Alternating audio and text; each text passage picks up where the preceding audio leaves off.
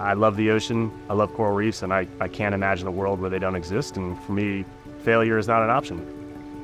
We're a mission-driven company that grows corals to restore our world's dying reefs, and we're here at our first coral farm in Freeport, Grand Bahama.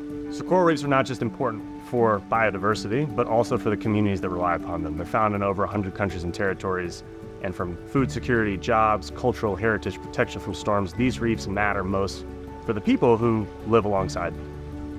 Coral reefs, together with mangrove forests and oyster reefs, actually act like the best seawalls possible. A healthy reef reduces wave energy by 97%. So these ecosystems are taking care of us in so many ways, which is why it's important to be able to deliver solutions to scale restoration. So using open source science of microfragmenting, we are able to grow corals up to 50 times faster, which translates into months and years instead of decades and centuries, not only making the restoration work more affordable per coral, but also unlocking really critical species diversity so we can achieve more holistic restoration for the reefs.